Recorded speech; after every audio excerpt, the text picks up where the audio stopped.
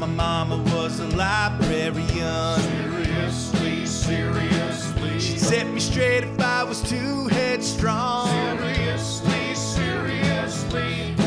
She'd sit me down and say, listen, son, when you're sure you're right, you're probably wrong. Seriously wrong. Hello and welcome, everybody, to the Seriously Wrong podcast extravaganza. Oh, yeah, I was going to say experience, but extravaganza is good too. Actually, extravaganza is even better. It's really good. My compliments to you on that. It has more syllables than experience. But it kind of implies like more than one thing is happening at once. It's like a big, like streamers and right. Like over here, there's musicians. There's a magic show over here. Like an extravaganza isn't just like one thing that's really good, although you could use it that way. Yeah, I guess you want a bit more like sort of sensory overload, a bunch of things happening at once. Yeah, like an extravaganza is like a pleasing sensory overload surrounded in every position with just like more than you can even take in. That's the extravaganza vibe. Okay, well maybe it's just the Seriously Wrong podcast experience then. No, I think we should aim for extravaganza. We could try, but now that we've set the bar so high as to what counts as extravaganza, I don't know. I just don't want to feel like we didn't live up to it. Right. Yeah, no, we should lower people's expectations.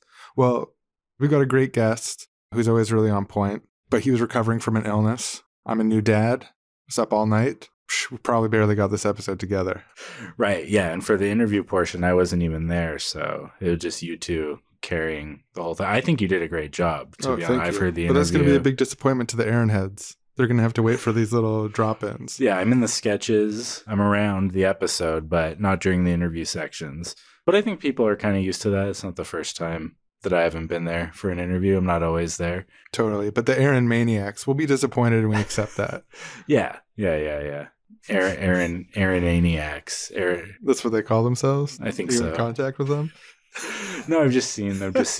Seen around the fan cams. Yeah, people trying to figure out how do we pronounce this Aaronaniac. It's not the easiest thing, but it does roll off the tongue once you get, apparently to them. I don't know. It doesn't roll off my tongue yet, but. You know what I'm a maniac for is the writing of the late David Graeber. He's one of my favorite authors and political theorists. And this week we spoke to one of my favorite video essayists, Andrewism, about David Graeber's newest of multiple posthumous books. Yeah, Andrew's great. We've done an episode with him in the past, and we did a library economy Q&A live stream on his YouTube channel and some sketches in his library economy video. So I definitely recommend people checking those out, checking out all the videos on Andrewism's channel. There's a lot of great content there. Roughly, this book, Pirate Enlightenment, it describes a period of history in Madagascar during the golden age of piracy and makes the case that pirate cultures heavily influenced the Enlightenment, and some of the first proto-Enlightenment experiments were actually done by pirates in Madagascar. There's also ways that the Malagasy cultures of Madagascar impacted the Enlightenment. There's a bunch of side arguments and, Greaber-esque asides and anecdotes and so on that makes it such fun thought candy. But it was a really interesting book. We got an advanced copy of it, even though it came out a while ago now. Yeah, I haven't read the book myself, but from hearing you two discuss it, it kind of felt like something of a cross between Marcus Rediker's Villains of All Nations and The Dawn of Everything, Graeber's last posthumous book. There's kind of like threads from both of those ideas coming together. Having read both of those things going into this, it was definitely like an enriching, larger picture thing. But I think the book stands on its own too. Gives the relevant context when necessary. Right. But before we get to that, coming up very, very soon, I promise, if you're on the edge of your seat, keep holding the edge or keep sitting on the edge. The interview's coming soon. But before you can get more and more on the razor's edge of your seat, but please don't fall off. Yeah, don't go too far with it. If you need to scooch back a bit, that's fine too. That's fine too. No one's going to be mad at you if you have to scooch back to stay on that edge. It's better than getting an injury. If you get injured, you might not get a chance to listen to the whole show. Edge of your seat injuries are no joke. You might be getting rushed away in an ambulance and getting a $500, $600 bill for that, depending on where you live. So while you're there on the edge, we have a little bit of housekeeping. We have to get into an announcement we have to make about our Patreon, which is that you can go to our Patreon and support the show. I guess it's not a new announcement. I don't know if I should frame that as an announcement. No, I think it's great. I think we should keep it. It isn't. It's an announcement of a type. Yeah, it's an announcement of a type. Like, not all announcements are breaking news. You can announce something 300 times in a row in every episode of a podcast if you want to, and still, this is it an never announcement. ceases being an announcement just because people have heard it before. Like, oh, that's not an announcement. I've heard that before. Okay, sorry. So announcement 1, there are bonus episodes up on our Patreon. We've had multiple bonus episodes just recently about some great ones. Eating bugs, about Internet piracy. There's a 2-part series on the Haitian Revolution so far. All those great bonus episodes and more, as well as getting non-bonus episodes early and getting access to our Discord server and Facebook groups. Yeah, and the whole back catalog. There's 100+ episodes that were originally released as a normal episode, and we clawed them back, starting with the early ones, so we could put our best foot forward as we've learned how to do podcasting better. But there's still some great gems back there, and if you like our show, you'll definitely find some stuff you really like in there. So yeah, head on over to our Patreon, sign on up, and feel part of supporting the show financially. Yes, and a very special, deep thanks to all of the beautiful, hilarious geniuses who already do that. You make our day every time. You're incredible. I think you're kind of like a beautiful genius, like Einstein meets Adonis kind of thing. Yeah. Unless you don't identify with that and you want to identify something else, then you are what you want to be in this realm. But personally, from where I'm sitting, that's what I see. And without further ado, on with the show. This episode was brought to you by Army Hearties Financial Services for all your pirate loot management needs. Are you sick and tired of having looted a ship and having your coffers overflowing with pirate loot, having no way to exchange it for something useful? Yar, I should be a trazillionaire, but I can't find anyone to buy me booty. Are you tired of not being able to enjoy your pirate retirement because you can't explain where your wealth has come from? Oh, but I earned it honestly. I did. You need a non-pirate third party who can help launder your ill-gotten gains into the economy. Because if you're stealing things from the most powerful people in the world and then trying to sell them, people are going to notice. That's where we come in. Army Hearties Financial Services, serving buccaneers, privateers, and everyone in between since 1650.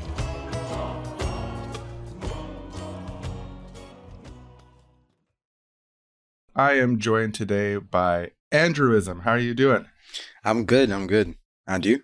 I'm doing good, yeah. It's a little bit early in my day, but I'm feeling refreshed. I drink some caffeinated beverage. Good old caffeinated beverage. Yeah, gets the job done. Never gets old. So yeah, today we're talking about David Graeber's latest posthumous book, Pirate Enlightenment, or The Real Libertalia. We talked about doing this probably over a month ago now. Since the beginning of this year, yeah. We got a review copy of the book before it came out. I was really excited. And then we had a series of delays, one of which was the birth of my child and taking care of that kid. That would naturally delay things, yeah. Yeah, and then you got sick. And so, yeah, I guess first off the bat, what's your sort of intellectual relationship with Greaber? How did you come into his works? How do you feel about his corpus, his collection of works? Right. It is extensive, is the word I would use to describe it. I mean, he's kind of known as the anarchist anthropologist.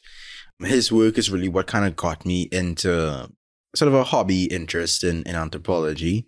And I'm actually considering studying it formally, at least as like a minor degree, taking a few courses. I think I really discovered his work with Debt, the first 5,000 Years, as the first book of his that I read in full. And when I say read in full, that took some time because that book is dense. It's dense, but it's really, really impactful. And ever since I read that book, I really fell in love with his style of writing. I mean, I know some people may not like how it sort of goes from topic to topic, but I find it really enrapturing because it sort of reminds me of my own sort of thought process and my own yearning and desire to explore and discover and think about a lot of different things at the same time. Yeah, for sure. I like the conversational ADD hopping around style too. And his books are so dense, like Debt. I read it cover to cover at some point, and then I went in and, reread surgical chunks here and there, or Control F when I'm on another project. Exactly. That's the beauty of it. Yeah, and the same with this book too, Pirate Enlightenment. Like, when I asked you if you would do this episode, I was like, oh, this is going to be a small little book, like. Yes, this is small by Greaber standards, yes. Yeah, it's a short book. It's not that debt length. So I'm going to be able to get through it. So now I've read it, I've listened to it, I've reread it, and I still feel like there's this huge gap between what the book says and what I know. I didn't even realize there was an audiobook to listen to. I wish I'd known about it. Yeah, similarly, like Debt would be the first one I read, but I really became familiar with him through his public interviews around Occupy, which I was involved in Occupy Winnipeg. And Greaber was someone who is in the public eye, making really sort of coherent, positive statements about Occupy. He did this video where he explained all the hand signals and stuff like that, which then I translated to the local camp, and then we started using the hand signals. It came to Occupy Winnipeg through a Greaber video that I saw. And we interviewed him on the show, and I got to meet him briefly from just a crazy coincidence. He was living in London. I was living in Vancouver. There's no planning involved whatsoever, but I went on a 2-day trip to New York where I was visiting with some friends. And when I was in New York, I was like, it'd be so crazy I'm like going by the Wall Street Bull and stuff, walking around. I'm like, it'd be so wild to run into David Graeber here. Like, I don't know why that occurs to me when I'm walking around. And lo and behold, wow. I'm at Union Square Park, and I run into David Graeber in the stairwell of the Whole Foods that I went into to steal their internet, or to borrow their internet, rather. To radically distribute the internet, yes. Yeah, radically. And it turns out that he was in town also for like a day or two because he was getting married. And when I saw him in the stairwell, I just like shouted, David. Like, we're not on first name terms. But I'm just like, David. And he like looks up at me. And so we had this brief conversation, which was really cool. I didn't want to bother him. And it's always weird when you have that parasocial social thing being collapsed. Right. But that was late 2019. So just a few months before his death. And yeah, rest in peace to him. A huge loss. Yeah, definitely gone before his time. But yeah, Greaber, I think, is probably the biggest single person influence on my politics. It's hard. He's up in the upper echelons anyways of like individual authors that I've read who have impacted the way I think, because there's so much thought candy and just like, I like that too. I like that idea of thought candy, because it really, like, when you think about it, you read a chapter, not even a full chapter, like a section of a chapter in one of his books, and it just, it's like a lollipop. You're just sitting there sort of stewing on it for a while, thinking about it and its implications and all those things. Pirate Enlightenment's been touted as a potential last book by David Graeber, but Cory Doctorow informs me via an appearance he did on the Everyday Anarchism podcast. He's on a committee of people who are sort of charged with stewarding Graeber's unpublished writing. And he said on the Everyday Anarchism podcast that this probably won't be Graeber's last posthumous book because he left so much writing behind. So that's good news. But yeah, I guess the concept of Pirate Enlightenment, this is a book I was looking forward to ever since I first heard that it exists. Like, I really like pirate stuff, and it connects to a lot of his other works. There's sort of the continuation of the themes from The Dawn of Everything about this alternate view of the Enlightenment. The European Enlightenment not as something that's happening from Europe, like unfolding onto itself and like just this sudden outpouring of genius in Europe, but rather being a product of a global conversation of the entire world sort of being connected for the first time, and conversations happening on every corner of the planet, which ricocheting across each other create a sort of intellectual step forward. I think we have a sort of a habit of taking historical continuums and multiplex elements and contexts and ideas and processes and isolating them, putting them in these bubbles. And that's sort of the product of the education system, right? It's like you're taught history in chunks. Here's your historical lesson on the Enlightenment. Here's your historical lesson on European colonization, etc., etc., etc.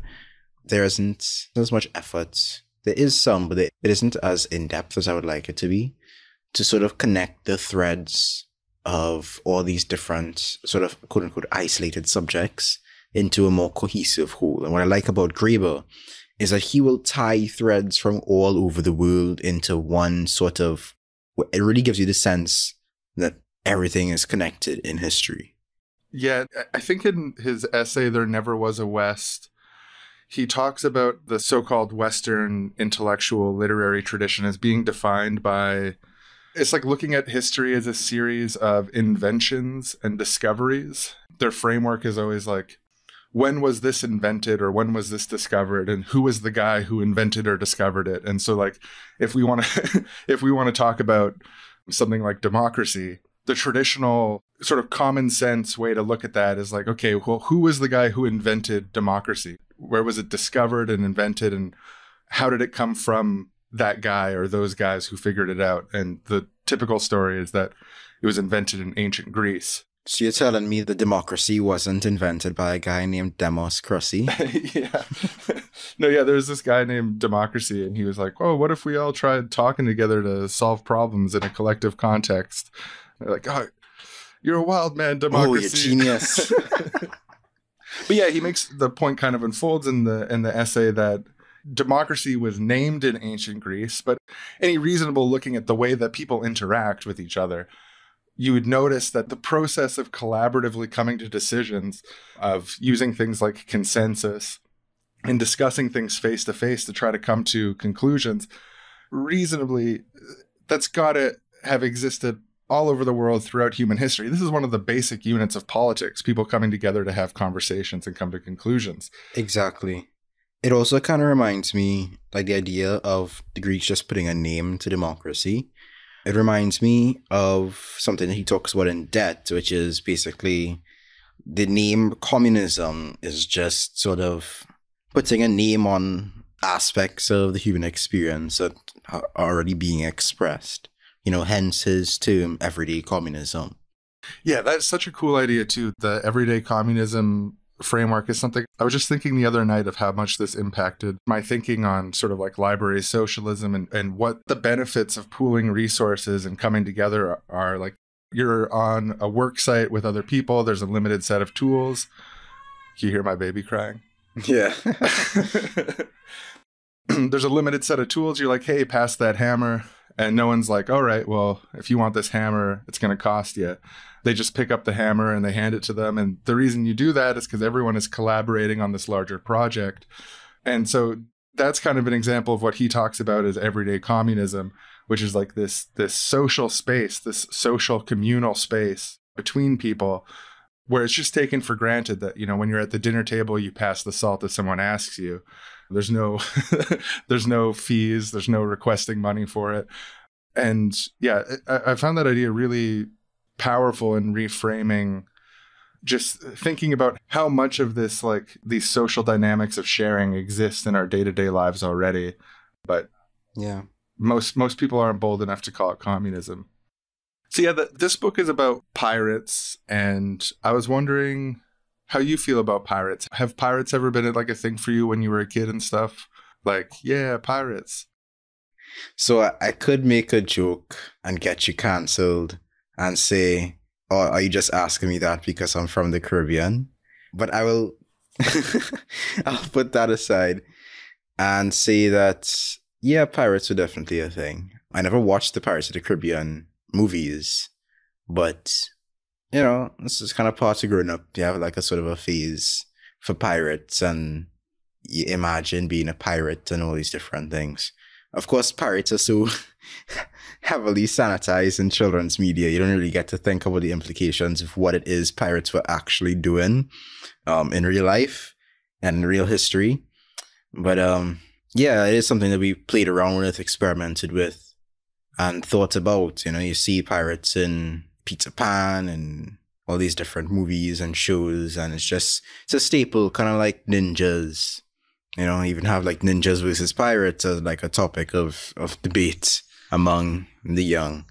Yeah, actually, in Trinidad, there must be local histories of pirates. Is there any way that that's ever sort of reflected in say, like the history of Trinidad that's taught, or is there any specific sort of pirate history that you're aware of? We're kind of in the corner of the Caribbean, right? We're kind of like tucked next to Venezuela. A lot of the action was happening, a lot of the pirate action was happening around like Bahamas, Jamaica, Haiti, Cuba, so the more northern Caribbean islands. But that's not to say that nothing was happening here. Trinidad was sort of a smuggling hub, particularly under Spanish rule. Our capital is called Port of Spain, right? And Spain was the first to really control Trinidad as a colony. But Spain wasn't very good at colonizing Trinidad, which, you know, it's a good thing, I would suppose.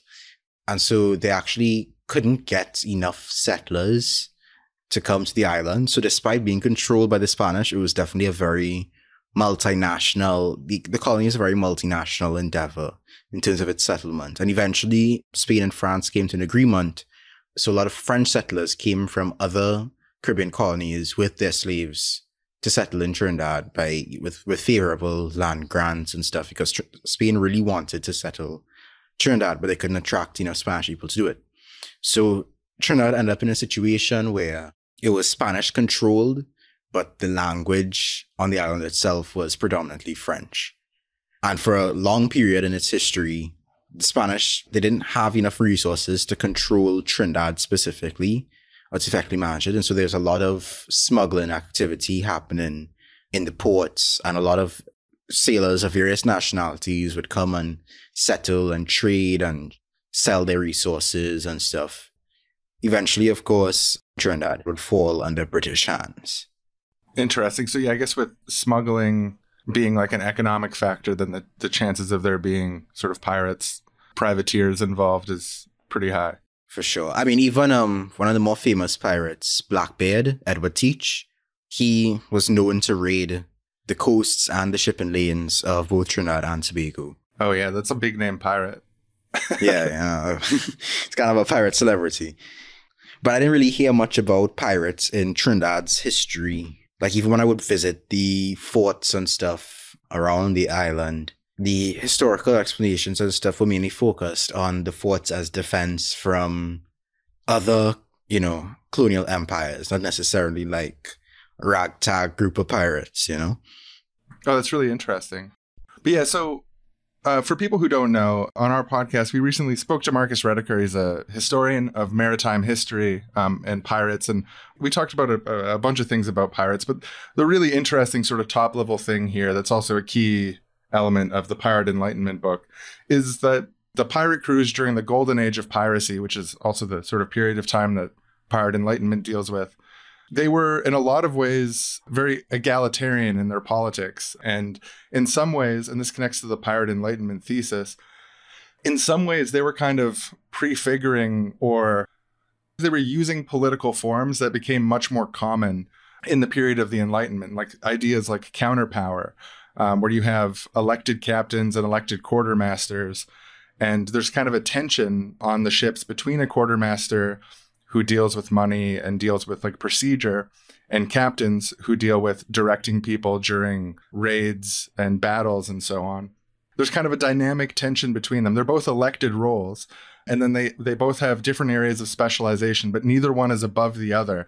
So there's kind of like this counterpower idea within the sort of egalitarian pirate structure, this countervailing tension between them. And also, pirates during the golden age of piracy, they had directly democratic ships. Their systems of distribution were based on shares, where pirate captains only got slightly more than the crew and everyone else split out the booty equally. They're bound by collective contracts or individual contracts, basically like the pirate code is like a charter. So all these things together, so this is the early 1700s, you have a political force at sea which is very egalitarian compared to the dominant hierarchical structures of like colonial society. And Greaber points this out, and one of the things that he's saying in this book is that it's not a coincidence that a lot of these ideas became popular in the Enlightenment, in the period leading up to the French Revolution, in the age of revolutions elsewhere. It's not a coincidence that that happened in the time period right after you have this global explosion of piracy. And the kind of theory is that these pirate practices influenced the development of these Enlightenment ideas. And also in particular, the idea of like a pirate kingdom, a pirate utopia in Madagascar captured people's imaginations and helped create the sort of fertile ground of conversation that then led to a lot of ideas that we'd recognize as sort of common sense today in the post-Enlightenment period.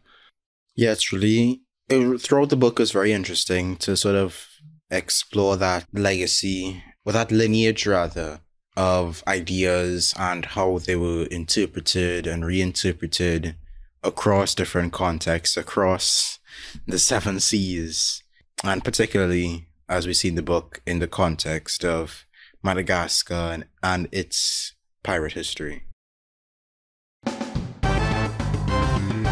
Welcome to Keyboard Warrior Radio Theater. Has anybody heard of this utopian pirate colony, Libertalia? It sounds amazing. They were directly democratic. It's like the true liberty of the people, like being against monarchies and just kind of doing what you want, being comrades to the people. Hey, Chris, I don't know why I expected better from you, but you should really check your sources before making a post like this. It's generally considered by most experts in the field that Libertalia never existed. It was a mythology. It was something that was created by lying pirates, passed into the book, The General History of the Pirates, but there's no contemporary evidence of any of the figures involved in it, and there's no archaeological site that's associated with it. So, all in all, you've been duped again. Oh, I thought I blocked you. Why are you on my page again? Look, I don't care what the quote-unquote experts say. They have an anti-pirate bias now, and they always have. Look, the pirates who settled Libertalia are vigilant guardians of the people's rights and liberties, and they stand as a barrier against the rich and powerful of their day, led by Captain Mission. They're real.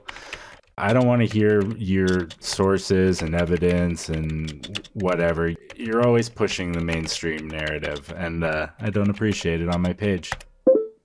Geez, I mean, you would really believe anything. All you have to do is say, this goes against the mainstream narrative, this goes against the experts, and all of a sudden you're like, oh, really? Tell me more. I'll believe anything as long as it goes against the dominant theoretical experts of people who are actually know about. Oh, tell me more. More slop for the pigs in the trough. That's you. You're a pig eating slop in a trough. You're like, ooh, yum, more lies, more wonderful lies. When I read your posts, that's what I see. The only one of us eating slop from a trough is you. The gruel that's being fed to the masses that you just slurp up, and I, on the other hand, turn away from the gruel and look for the feasts that lay elsewhere, but require a bit more critical thought. Libertalia existed, they created a new language, and operated a socialist economy. They're real. No, sir, if there's anyone eating slop from a trough here, it is you. Slop Trough Eater. You. The you story. Your biography is called How Did I Eat the Slop from the Trough? By you. Autobiography that you wrote. Period. Actually, guys, the real tea is that pirates never existed. Look it up. Really? Pirates never existed? Could you tell me more? I did the research. It's all one big hoax. It's this whole conspiracy by the Walt Disney Corporation to sell more Peter Pan movies and remakes of Peter Pan movies and spin-offs of Peter Pan movies and remakes of spin-offs of Peter Pan. The point is, it's a whole pyramid scheme meant to just create this narrative within the population's brain that pirates ever existed when they didn't. In reality, the only cool people that ever existed were ninjas. Hashtag open your eyes. Hashtag wake up. Hashtag stop eating the slop from the trough. Well, there is a new Peter Pan movie coming out, so, I mean, that's pretty convincing. There always is. That's the beauty of the scheme. There always is. And what do you have to say to that? Are you going to argue there isn't a Peter Pan movie coming out? Look, I'm just saying I'm not convinced that there's a new Peter Pan movie coming out unless I have good evidence, something like a trailer or a poster. I can't just go off of word of mouth like this. blocked. He's gone. Should have done that months ago. Now that that's clear, can you tell me more about this pirate conspiracy?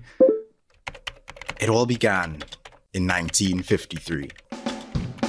And we'll see you next time for another episode of Keyboard Warrior Radio Theater. Yeah, so the subtitle here, The Real Libertalia, it refers to this mythological utopian pirate settlement it was a rumor, it was a myth, but it was also potentially intentionally spread as misinformation by pirates.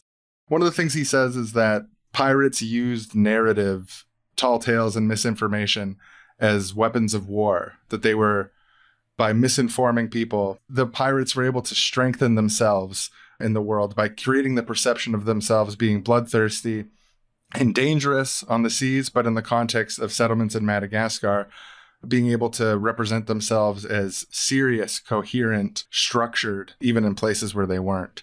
What's interesting about that, and the fact that they were able to pass themselves off as like ambassadors or representatives of fully fledged independent nations, is now we kind of have the opposite situation, where I've heard stories and I've had people that I know experience it, where they've visited Europe, for example, or parts of Europe, and the border control officers, the customs officers that they're dealing with, they look at the passports and they ask them if that country actually exists.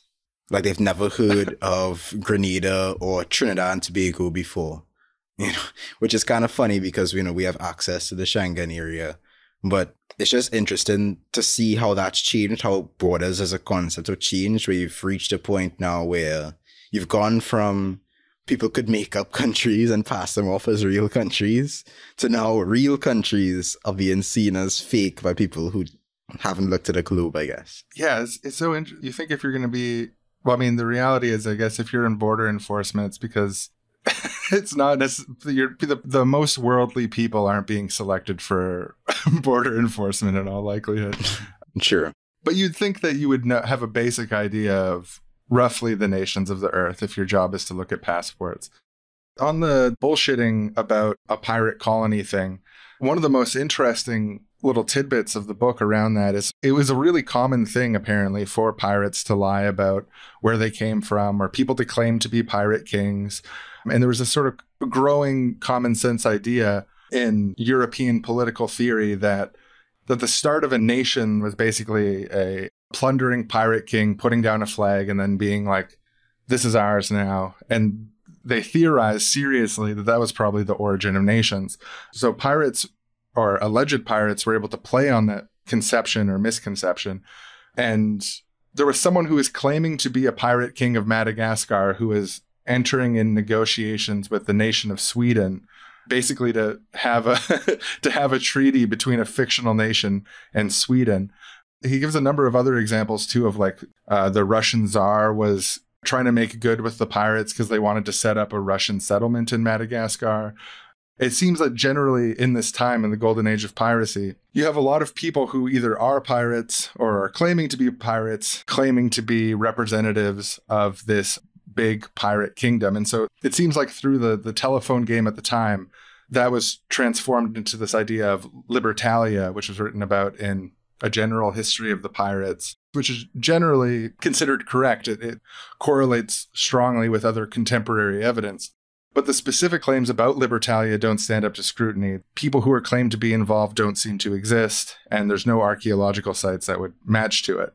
But that isn't the non-existence of libertalia doesn't change the reality that pirates did indeed experiment with new forms of governance and property arrangements. And it also doesn't change the fact that Madagascar was one of the places where that was really popping off, and it really shaped the history of Madagascar. Yeah, there's a few sort of real libertalias that he lists off in the book over time as well. There was a pirate settlement called Ambanivola, founded in 1703. The leader of Ambanivola was a former pirate ship captain who was elected pirate captain of this settlement. And it was very explicitly about taking the kind of logic and forms of the pirate ship and bringing them onto land. And then later down the road, I think 10, 15 years later, there was the founding of the Betsi Mitsikara Confederation, which is also a kind of real libertalia. And it seems to have been founded by the children of pirates and the pirates' Malagasy wives. They formed a confederation, their own sort of libertalia. They had someone who claimed to be a king, who was the son of a pirate, but he seemingly didn't actually act as a king. They worked in a directly democratic way, not unlike pirate ships. And they also built not just on pirate culture, but inherited Malagasy customs as well. So there was kind of a real libertalia. They were sort of organized democratically and horizontally, but they claimed to have a king who was a pretend king. And the parallel that is drawn is to the sort of captain of pirate ships. So the captain of a pirate ship, it's a democratic thing, but you have this captain who can then front outwardly as this bloodthirsty leader and work within the logic of this hierarchical system while actually functioning democratically. So that's one of the sort of theories that Greaber puts forward. It's kind of like this idea, I believe it's a wrestling term called kayfabe, right? So it's kind of like, so in professional wrestling, kayfabe is this portrayal of staged events as real or true, right? So they portray, these characters, these rivalries, these relationships as like an actual, like it's a whole performance that they take on, and they really play it up for the audience. But in reality, wrestlers are basically actors. So in a sense, I feel like there's this sort of persona that these pirates, kings, quote unquote, are putting on. Is they're coming off as these like ruthless and bloodthirsty leaders who you wouldn't dare cross him. But in reality, he's on equal footing with the rest of the crew.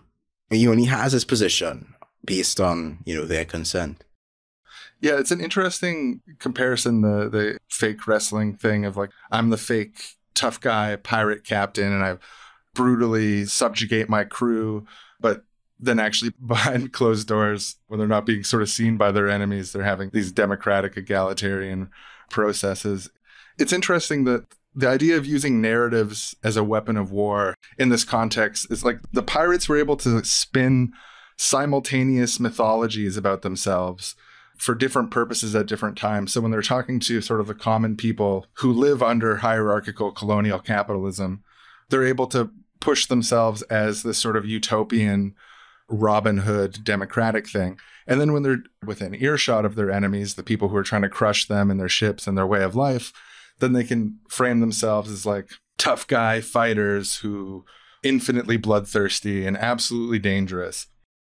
I don't think we should necessarily look to historic pirates for guidance on how we act in the modern world and like our political projects in the modern world.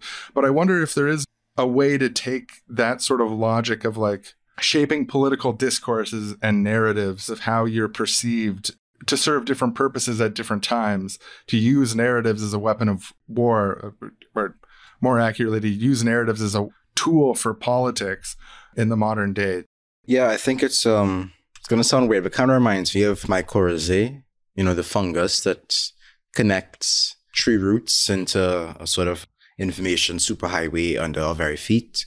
The Afrofuturist abolitionists of the Americas, they have like a sort of a piece where they talk about the need for movements to move like mycorrhizae. Before I get into that, I just want to say, of course, that I really don't want people to get us wrong. Like, we're not saying, the pirates were these perfect anarchists that we should emulate and whatever. Like, obviously not. They had numerous issues. Yeah, especially, when we talk about egalitarian pirates, we're talking about a very narrow period in time. And then even within that, there's a lot of variation. And brutality was part of the overall picture there. And it's tempting when we're looking at history to pull little tidbits of stuff that's cool that we might want to apply, to downplay or avoid some of the less comfortable parts. But it is definitely the case that for at least some of the pirates, some of the time, there was a type of inhuman brutality that we should not look up to. Yeah. But in a piece about, moving like mycorrhizae, they basically speak about the need, if I'm remembering correctly, to have sort of two layers to our movement building in our organization, right? And so if we're talking about this idea of narrative building or placing a certain image out for the purposes of sort of fooling the powers that be, or whatever the case may be. Just the idea of having sort of a double personas. The idea is basically, you have on the above ground, the visible level, you put forward a certain image, you have certain movements and stuff you're doing, certain projects that we're working on, above board, legal, that sort of thing. But then on the layer below that, you have all the connections between these various projects and movements. You have the connections between those projects and movements, and less above board, the sort of the under the table, riskier things. And of course, in that sort of fungus-like connection, that more mycorrhizal connection between, these movements and groups, you're going to want to have, a security culture that is able to establish some level of security and safety for the people involved in the projects, both above ground and below ground. And also, you want to make sure that there's a level of coordination between these various projects so they can actually move as a unit and be successful in their aims. My mind went to that when I thought of this idea of, pirates putting out a certain persona for external purposes while retaining certain internal ideas or functions. I think something similarly can be applied when it comes to movement building.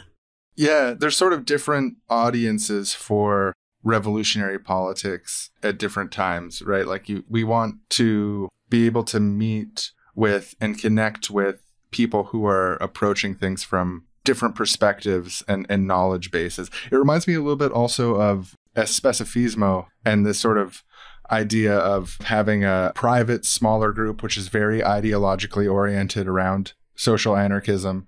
And then you also have wider, broad base intervention. So you have this smaller group that is very, say, like ideologically cohesive with their own sort of internal politics, their own kind of internal way of talking about the world amongst themselves.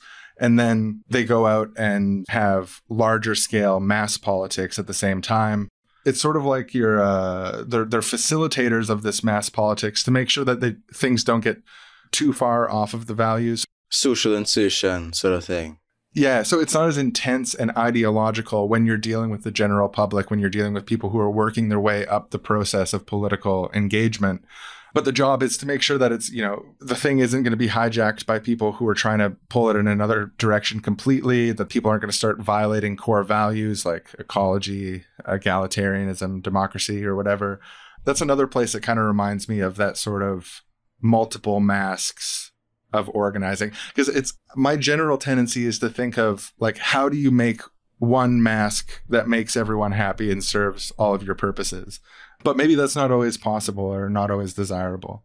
Yeah, I think it's important to apply these strategies and tactics tactically.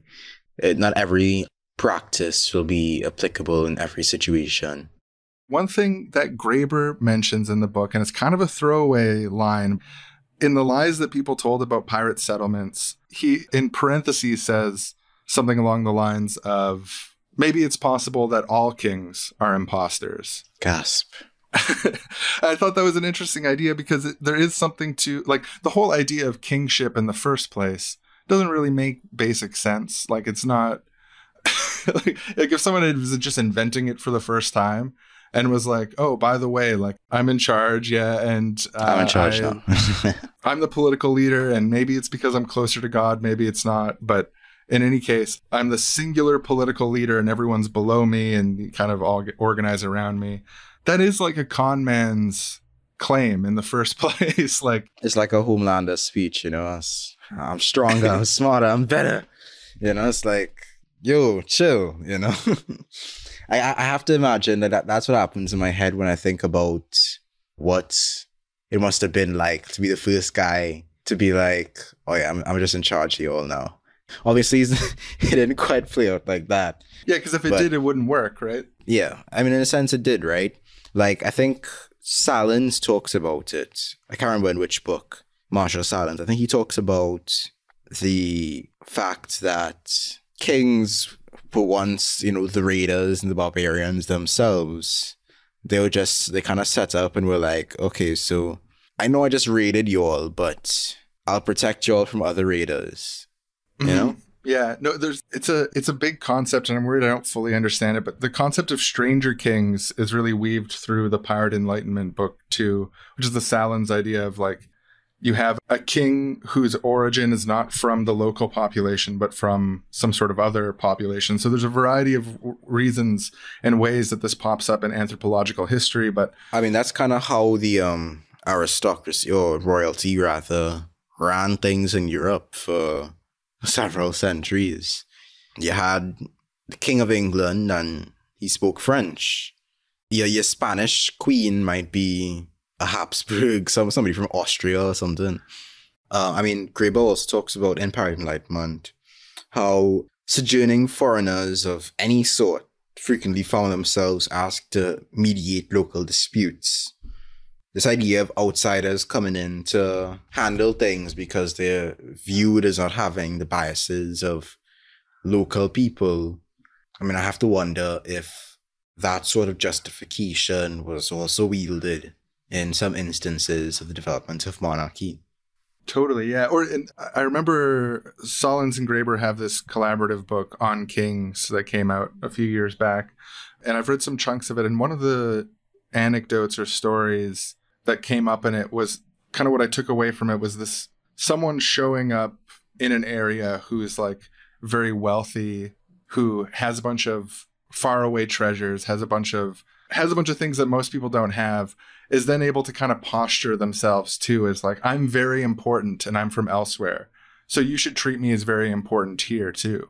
And like that basic social dynamic of someone who seems important showing up is a process that is utilized at different points in history for people to enrich themselves and put themselves in a dominant position. Because, you know, people are kind of like, oh, I don't know, he seems important. He's got all this fancy stuff I've never seen before. He probably is important. Maybe he can help us solve our local conflicts. Yeah, it's funny to think about.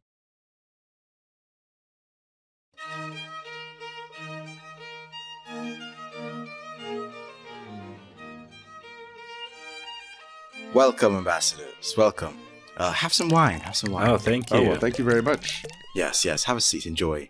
Servants, bring these men some food. Okay, so you claim to be ambassadors from this country that you're saying is called Liberatia? What was it called again? Libertalia, actually. It's a pirate nation. It's really, really great. Really powerful. Yeah, newly settled. A pirate nation? Yeah. Yeah, us and like 40,000 other pirates all got together and we thought, okay, let's found our own civilization. I mean, you know how thieves of the seas, you know, they're considered brigands or criminals, but thieves of the land who settle down and set up an army, they're called kings. So we thought that we would settle down in Madagascar, become kings, and start our own nation. I see. But are you the sort of pirates that have stolen from my nation? Maybe. It's so hard to keep track, but yeah. Well, that's what we're here about. You know, we want to end anything like that. You know, this is the thing is we're on the up and up. We used to be kind of wild seafaring pirates in our younger days. And now we're trying to settle down, make some good partnerships. And then we'll be like, okay, well, we get a treaty with you. Okay, then we know we're going to be plundering your rivals. We're going to be leaving you alone. I see. Yeah, so it's kind of like a win-win-win for everyone. Okay. You could set up a post in Madagascar that could help with shipping routes, and the pirates could protect you. Yeah, you know how fearsome pirates are, so our protection. Of course. So you aim to end your piracy. My question then is, how are you going to support your fledgling nation? What industry do you seek to establish in these new lands? In other words, how can you be of use to us? Well, look, we've got all kinds of industries popping up in Libertalia. It's a big place, and there's a lot of people there. When you see the things we can produce, the foods, the spices, the gadgets, the gizmos. Exactly. We've got mining. We think we've actually discovered a new rock. Oh, really? Yeah, it's a new rock, and we think it actually could be really useful. You know, I'm part of the London Geological Society, and I'd be very interested in studying this rock. Oh, Can you tell me a bit more about it? What does it do? What are its properties? I would love to. It's right now it's one of our national secrets. It's a highly classified new rock. But as partners, if we're making a treaty and stuff, then we could maybe have a geological survey come out, and we'd be happy to show you the new rock that we discovered and some of the other rocks that we're hoping to discover soon. Okay. I'm approaching you with some trepidation, but I am interested in some form of partnership between our nations. And I believe that these industries of yours can be quite profitable. Yeah, and pirates are great sailors. We also make great ships, amazing ships. Those rocks, that's right. We use them to make weapons, like different kinds of cannonballs, and reinforce things, make them stronger. Really? It also it works great on crops too. You ground up the rocks to dust and put them on your crops, and then they grow better, more dense. You feed people, the people love you. We've got quite the settlement, and we're building a tower that I'd love to show you. A tower? Yeah, a tower. It's actually a really tall tower, and it's a pirate tower. And where exactly is this Libertalia? It's on what would be the eastern coast of Madagascar, kind of the northern south side, and Madagascar. Yeah. Yeah, if you haven't, it's kind of tucked in down there. If you've went past on a ship, you might have missed it, but it's there. It's yeah. Oh no, that weather's absolutely dreadful. I prefer the smog of London. We actually think there's a lot of potential for synergy here between London and our liberated pirate community. I know that you're big believers in natural hierarchy over here. We see things in a more egalitarian, horizontal way, and Is that so? we're kind of kooky, I guess you would say. But I will certainly be sending my emissaries to make copious notes. You don't even have to come out. You can also just take our word for it. Like, we're pretty trustworthy. Yeah, we'd be happy to explain in detail after we're partners and we've established sort of the amount of gold to set up that partnership. I do love gold. Once we settle all that and we get our gold to bring back, then we could sit down with your guys and we could just talk it through, talk the details of our pirate utopian experiment, and you could make good records of it, and then we could... So let me get this straight. I give you gold now. Correct. And in return, the United Kingdom gets gold back. Yes. More gold than we put in. Oh, yeah. Yeah, absolutely. Everyone's going to be building wealth from this. You, me, us, all of us. Yeah. You get to be the guy. You get to be the wig-wearing kind of genius guy who aligned this all up for your king, And then the king is going to look at you and say, wow, this was such a good investment. This, I know of you to be a skeptical and smart representative of the kingdom. Oh, well, you have me twirling my mustache here. And he'll just say, you made such a good choice this time, setting up this deal, and now we were getting so much gold out of it. What can I do to raise your status in the world? That's the kind of thing we expect. I do declare, I really do believe that I see some potential for partnership between this United Kingdom and Libertalia. One final detail is we actually figured out, and you know how us pirates were very strong and tough. A lot of people actually think that rainbows, like rainbows in the sky, are an illusion of light or maybe a sort of twinkle of magic in the world. But we've found through study and through our strength that it's actually a type of animal that can be domesticated with the right pirate strength. Really? Yeah, and we've got a team who've been working... In Madagascar? Yeah, in Madagascar, we've been basically capturing and taming rainbows so they can serve as pets or as work animals. Incredible. Yeah, or they can be put in the zoo. So at the London Zoo, if you want a pet rainbow, then we got to get this deal done now because we know that other nations are very eager for that. Other nations, you say? Oh, yeah. We've been going around Europe talking. Pray tell, have you been dilly-dally with France? Yeah, France is way up there. Dear, not the frogs. They want it. The French have told us they want it, and they were very clear about that. But we said, bloody French. We said, look, we know the guys over in England. They're smart. They're critical thinkers. They're our first choice. So respectfully, we're going to be speaking to them first. But if they pass up on it, then we're going to have to go to France. That's business. Oh. So it's a bit time sensitive, you say? Very time sensitive. Would you say it's time sensitive? I would say it's very time sensitive. Yeah. time is of the essence here. If France gets a hold of domesticated rainbows before England does, there's a good chance that England will become a part of France in the future. Yeah, I'm not sure England will exist shortly after that, frankly. Oh dear. The bloody Angevins. You know what? Confound it. I accept. Hey, great. That's amazing. Awesome. Yeah. Well, if you've got a quill pen, let's ink this up. Let's ink this one time. And let's get the gold flowing into our pockets. You're making such a good choice here. Hurrah for the king. Yeah. God save the king. God save the king.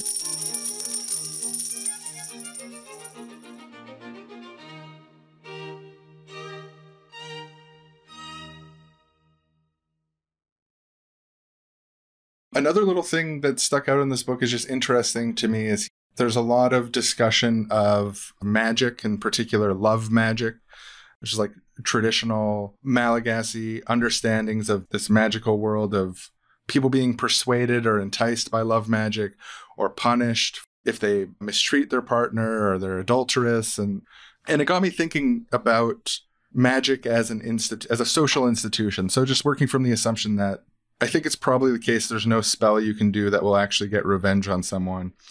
But maybe there is. There's a lot of stuff I don't know. I think if you both enter a spelling bee, you could defeat someone in a spelling bee as a form of revenge.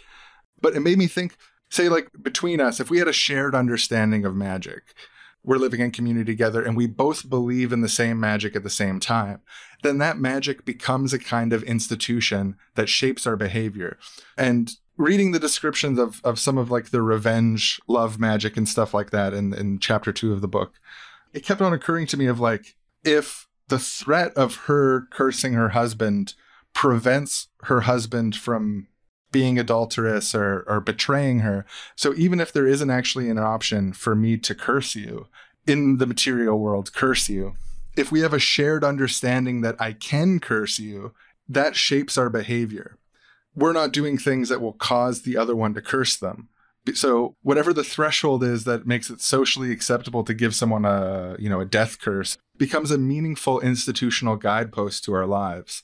The impression I kind of got is Madagascar had a much more lenient sexual mores and openness in a lot of ways, but it was deadly serious to betray someone. Yeah, that caused some conflict, when they pulled up the patriarchal sensibilities of, the newcomers with the relative relaxed, sexual practices of the Malagasy.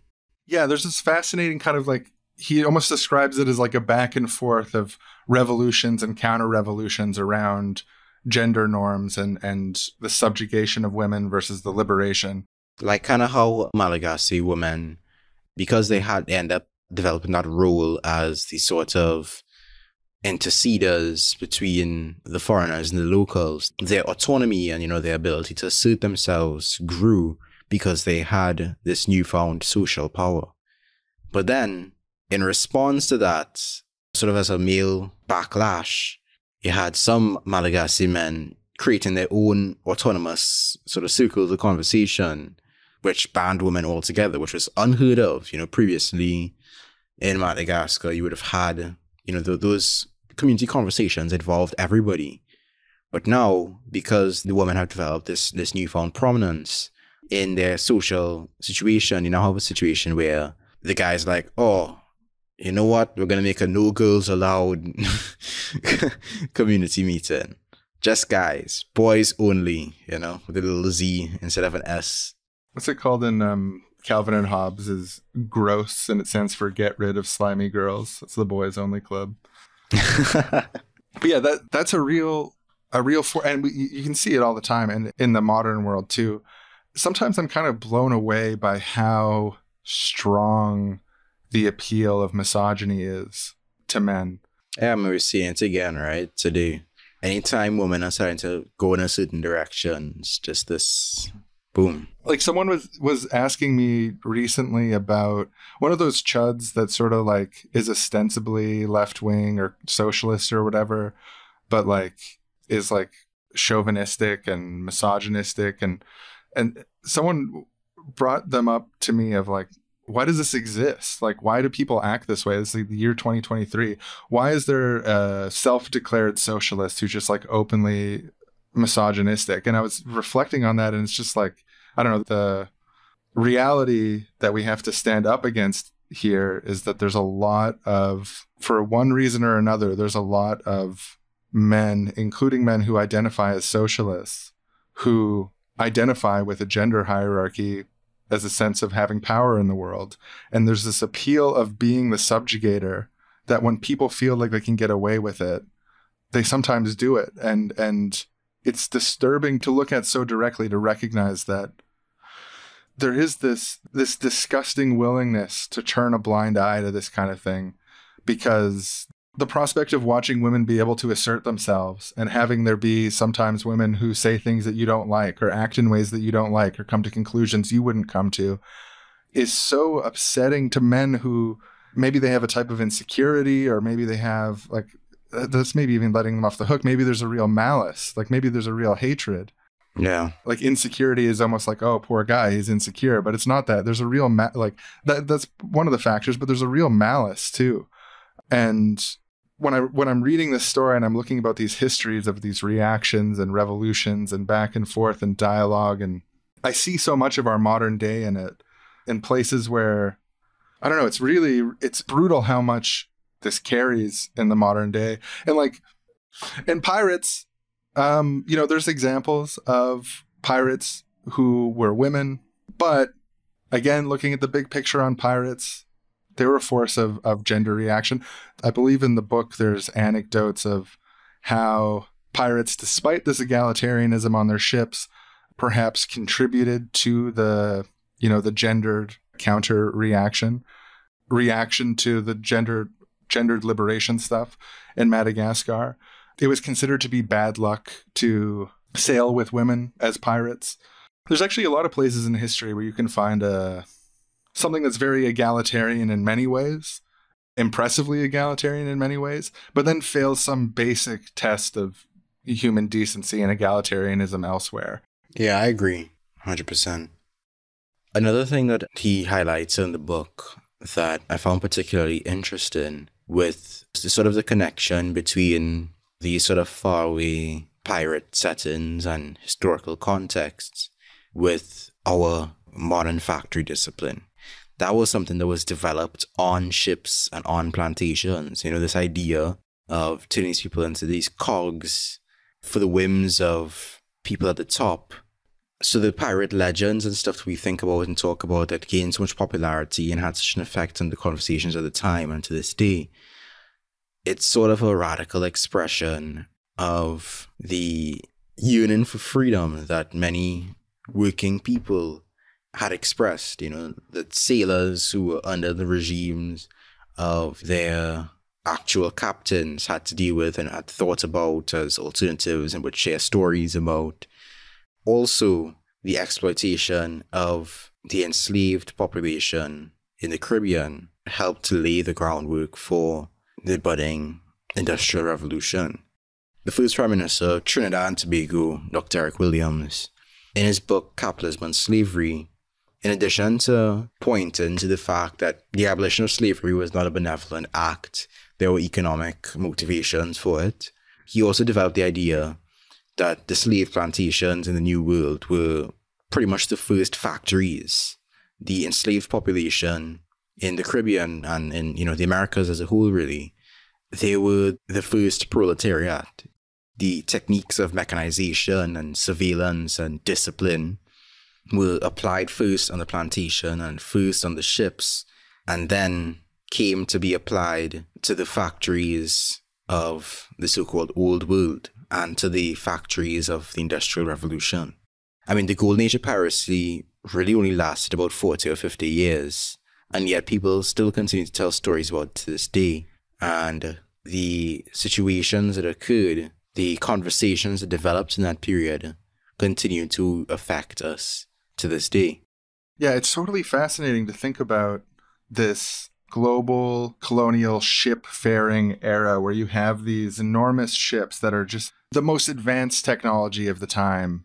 And they are places where there is total subjugation of the crew under a captain. We have these ideas, these harsh, punitive, hierarchical ideas developing in practice around the world through this global colonization and through experiencing kind of the day-to-day logic of living with enslaved people as a key sort of economic function of your society. There's a baked-in inhumanity in it that a society that comes out of that will need to resolve, that our society very clearly has not resolved. You can't build a whole society built on the subjugation of an entire racial class and just get rid of that system in some forms, not even entirely, but in some forms, and just say, oh, well, that's it then. Kind of continue and expect to create any sort of healthy society. I mean, what else could come out of it other than even more poison, even more rot?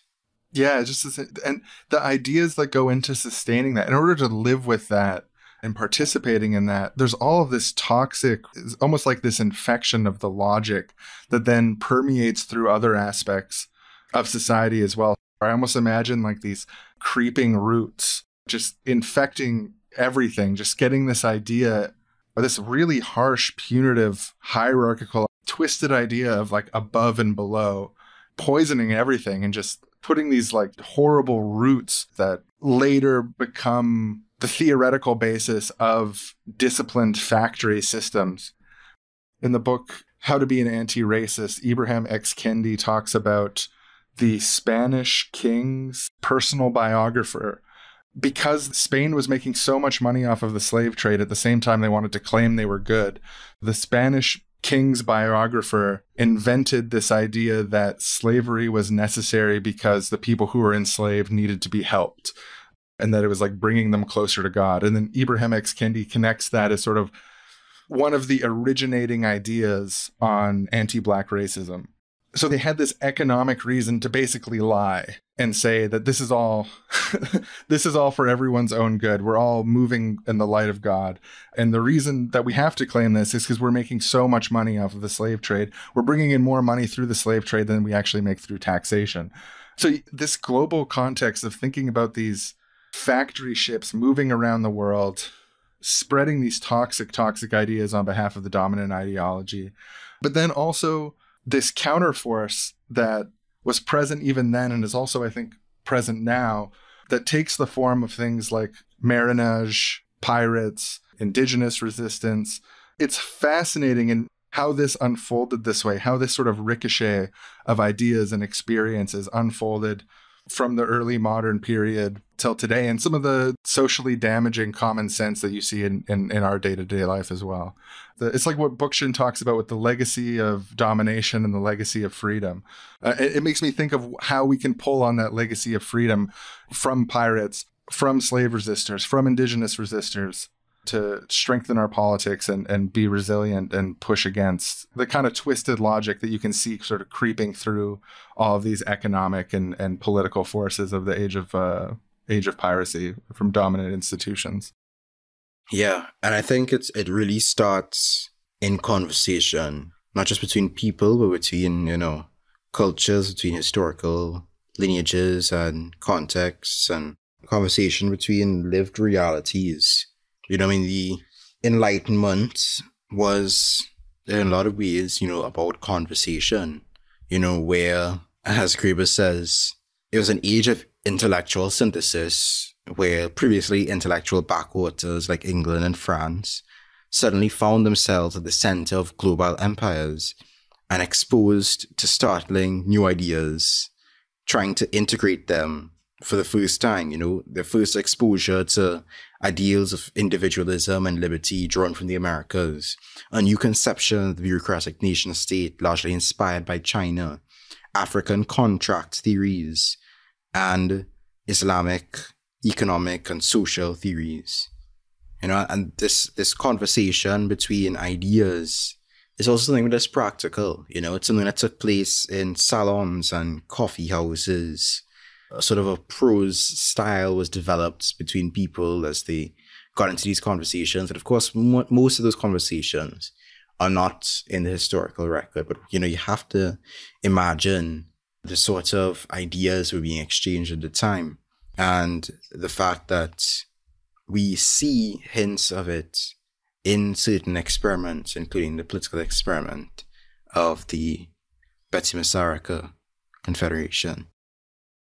Enlightenment thought gets associated with, and rightly in many cases, that process of global domination and hegemony and the self-interestedness and the brutal and violent and inhumane indifference of the colonizer. But this what you're talking about of all these global influences on some of the ideas that became the common sense of the Enlightenment, there's a liberatory thread as well. And I think maybe the clearest example of that liberatory thread is something like the French Revolution, where you have, despite many issues and aspects of it that are less than perfectly utopian, at the same time, you see this real political movement founded in conversations that happened in salons that were mostly organized by women in France, where ideas were spread that challenged the existing order and then eventually fermented this explosion, this bottom-up explosion of social energy and democratic power that eventually overthrew a king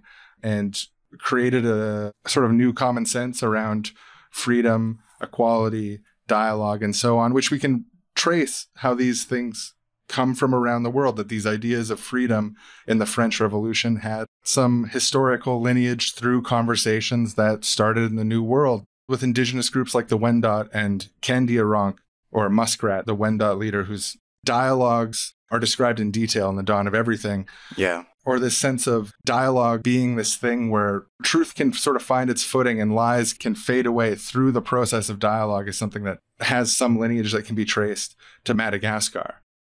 Between Dawn of Everything, Pirate Enlightenment, There Never Was a West, this kind of big narrative about the Enlightenment is a period where the world's ideas were bouncing off of each other and there was like the new synthesis being made. The more evidence that I see collected for it, the more it just clicks as what happened then. Like, why did ideas change so much in that period? It's because all the ideas were bouncing off each other, being brought together in dialogue for the first time. And it makes you think about what the potentials are now in the global internet-enabled world that we're in, with every corner of the world now able to speak to each other at a higher degree than before, and with new technology around translation, information, communications technology that we want to be an enlightenment of our own, basically. Exactly. Or we have the potential to, if we try to. Yeah, for sure.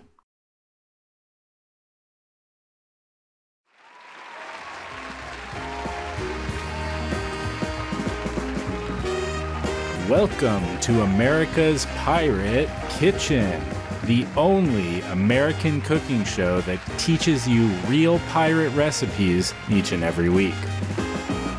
We are going to be doing some classic pirate recipes. We've got your pirate gruel, we've got your pirate hardtack, and to drink, the pirate grog. The audience is so excited. We're so excited. And we just love cooking and eating together here on this show, don't we?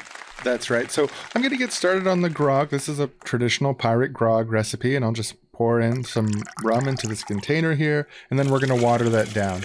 And we're going to spice this with a little bit of lime, helps prevent scurvy, and a touch of molasses. I guess our pirates were lucky enough to come into some molasses recently. And put it to the side.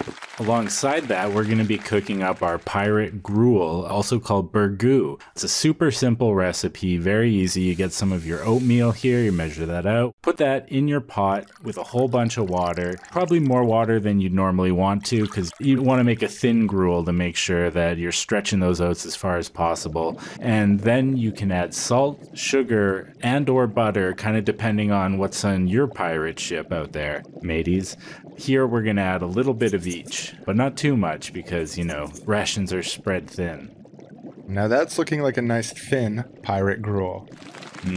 Yeah, I can't wait to dip our hardtack in that gruel. And finally, to complete the trifecta, you know, when sailors or pirates are going out to sea for a long period of time, they need food that's going to last. So one of the things that they would cook was often called hardtack or sea biscuit. And I'm not talking about Tobey Maguire in Seabiscuit, the horse film. Common mistake, yeah. So what I'm going to do is get this flour and mix it up with some water here and a touch of salt. And what we're going to do is bake that repeatedly until it becomes very, very hard. And that way it'll last for months and months as long as it doesn't get wet. Oh, and poke holes in it too. You want to poke holes to make sure that it doesn't puff up when you're baking it. You want to keep that density. That's right. And we're doing authentic pirate weevil-infused hardtack today. So it was a common complaint of sailors at sea.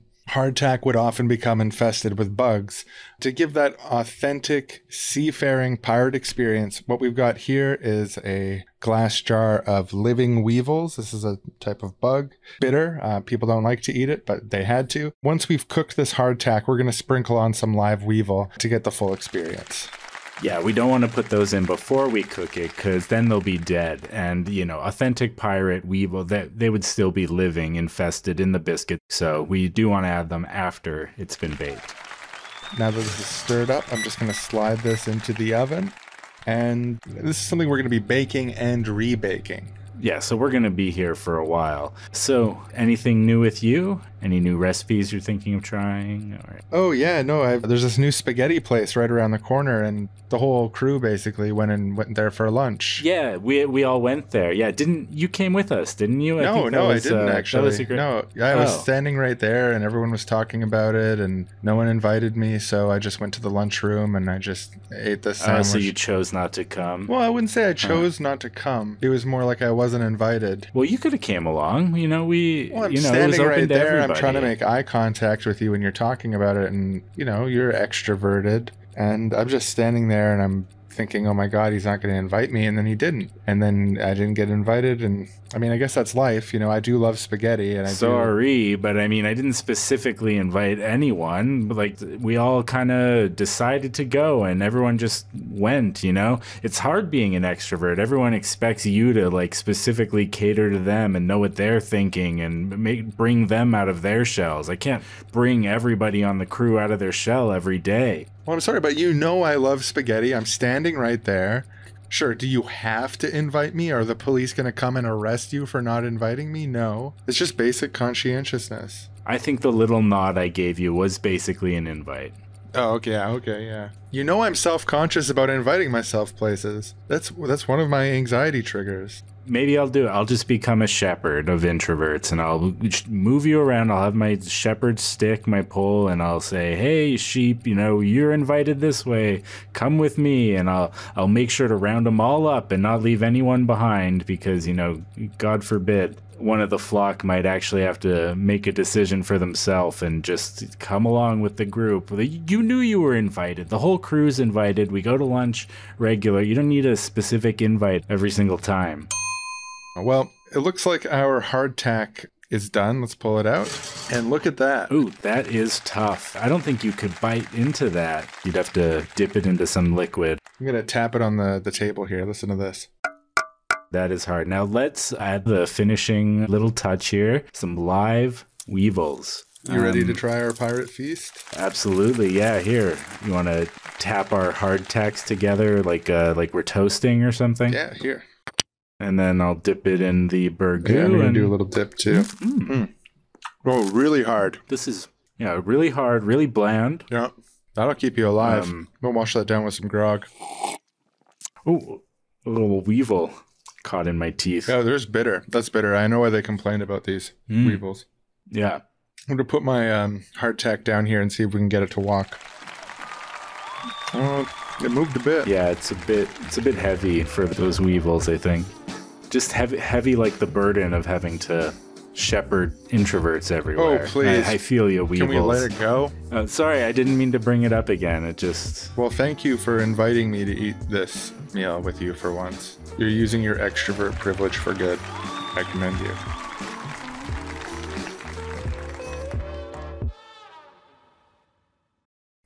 Pirate Enlightenment by David Graeber.